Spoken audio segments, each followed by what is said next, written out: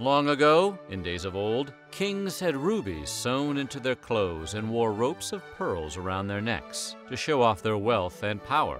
Male jewelry was especially popular during the Renaissance. And of course, earrings never went out of style for pirates. But these days, adornments like necklaces, rings, bracelets, brooches, and earrings are typically associated with women. It raises the question, why did some men wear so much jewelry in the past? Today, we're going to take a look at which men wore jewelry in the past and why. But before we get started, be sure to subscribe to the Weird History channel and let us know in the comments below what other historical fashions you would like to hear about. Okay, let's see some historical ombre bling.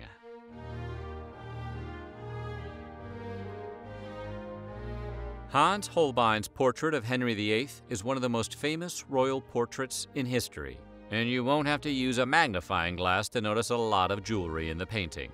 Henry's wide necklace sparkles with jewels, and rubies glimmer like buttons down the front of his expensive, ornate outfit. Even the sleeves have jewels sewn in, and multiple rings adorn the ruler's hands. But why would a male monarch from the 16th century want to be shown wearing jewelry?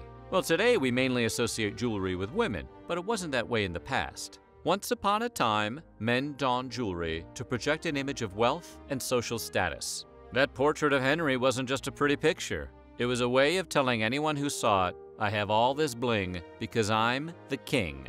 Much like fancy tailored clothing, jewelry was a way for men to show off their wealth. During the Renaissance, men's clothing became more elaborate and more expensive. Rich, opulent fabrics were an effective way to convey wealth and power, and jewelry helped reinforce that message. Take the portrait of Gustavus III of Sweden, painted by Alexander Roslin in 1777. When you look at the painting, the monarch's elaborate necklace is probably the first place your eye goes. The four-tiered necklace includes symbols of status and wealth, providing visual testimony of the king's power. Further reinforcing the point is that the piece lays on top of an expensive fur coat. And then there's the ruler's clothes, which are embroidered in silver thread. The portrait is designed to pile as much wealth as possible onto the ruler's body, but the focal point is definitely the jewelry.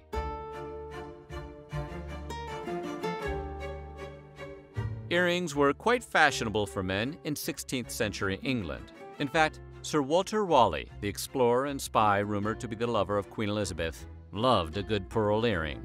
In one famous portrait, he is shown with a massive pearl in his ear.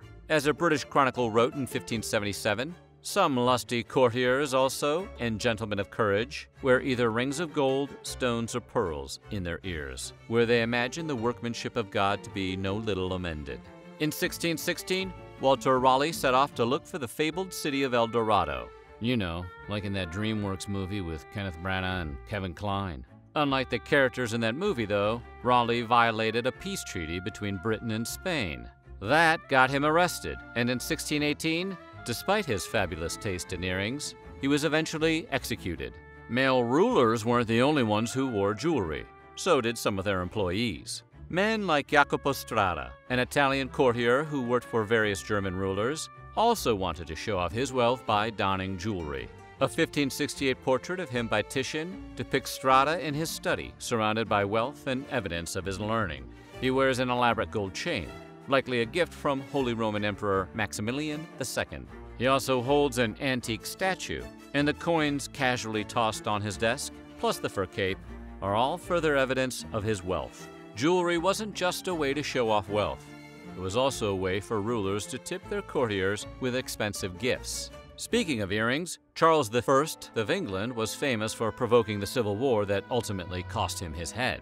But before he was put on trial for treason, he was equally famous for his fashion sense. His wardrobe is known to have included an enormous pearl earring that he wore from his teenage years right up until his execution.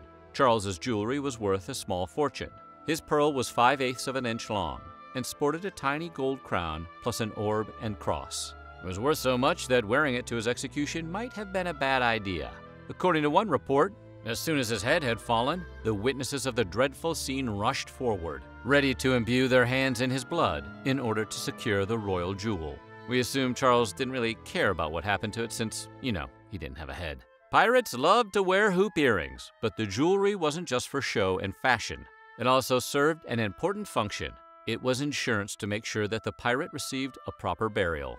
Hoop earrings were usually made of gold, but silver was a slightly less expensive alternative. When the pirate died, the precious metal could be sold or melted down to pay for a funeral. The practice depended on the kindness of other pirates, but they had a code of honor that ensured the earrings weren't pocketed. At least, that was the idea. Some pirates even engraved the name of their home port on the inside of the hoop, so that their final resting place could be close to family. It's not exactly the same as kings donning jewelry, but it shows the practical side of carrying wealth in the form of jewelry.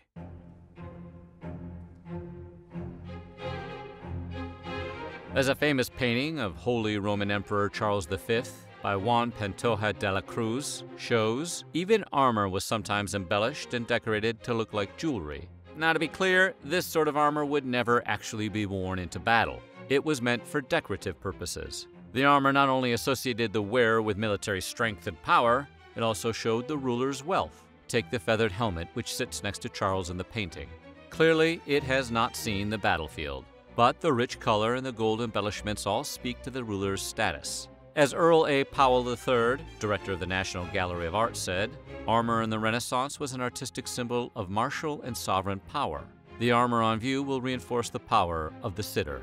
We're using the word power a lot here because above and beyond all else, male jewelry was meant to project the message, I am really, really, really powerful. Rings are a bit of an anomaly in that they are still considered acceptable forms of jewelry for men today, although it's largely limited to things like wedding bands and class rings. But in the past, many men wore rings on a regular basis. Rings served two functions. First, like all the other jewels, they were evidence of wealth, since they were made of precious metals and often included expensive stones. But they were also a way to identify allegiances. While advertising wealth and power may have been the main point of all the jewelry, it wasn't the only point. Jewelry also showed social alliances. Many rings had the symbol or crest of a family.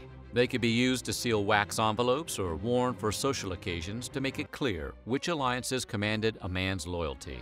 So, during an era where appearance was everything, jewelry was really just one more way to send a message.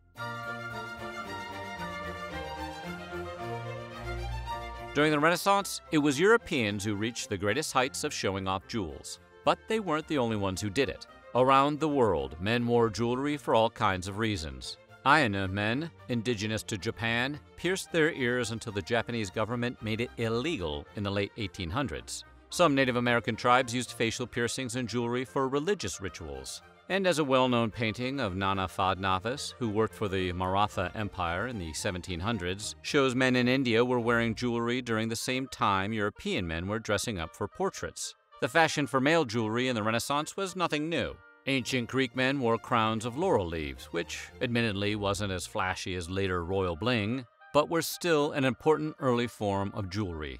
It's also known that ancient Roman men wore earrings and rings. And the Celts were master goldsmiths, fashioning torques or open necklaces that were worn by men. Meanwhile, in ancient Egypt, men wore bracelets, collars, rings, and armbands of gold and precious stones. Take the famous painting by Claude Vignon, which depicts Croesus, the ancient Greek king, renowned for his wealth. In order to convey Croesus's riches, the artist shows the ancient Greek decked out like a contemporary king of the 1630s. He's shown wearing all kinds of jewelry, from multiple dangling pearl necklaces to the crown inset with more precious stones. The painting is more proof of how 17th century European men thought jewelry was an important tool to show off wealth.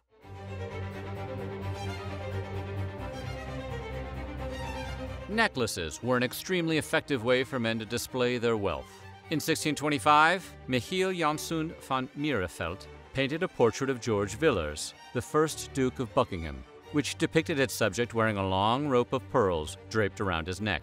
For context, pearls were an expensive imported item that were popular in the Renaissance. Objects like that pearl necklace, which screamed wealth and power, became part of the wearer's identity. The Renaissance was an age of conspicuous consumption, and few things made that consumption more visible than men's jewelry. If you're wondering when the age of royalty donning jewels and expensive clothes to impress people died out, it didn't. In fact, one famous portrait of King George VI, the father of Britain's current queen, shows George wearing a necklace which represents the Order of the Garter, England's oldest and most prestigious chivalric society, which dates back to the 1300s. The painting, which was done by Sir Gerald Kelly, also depicts the king with a scepter in his right hand.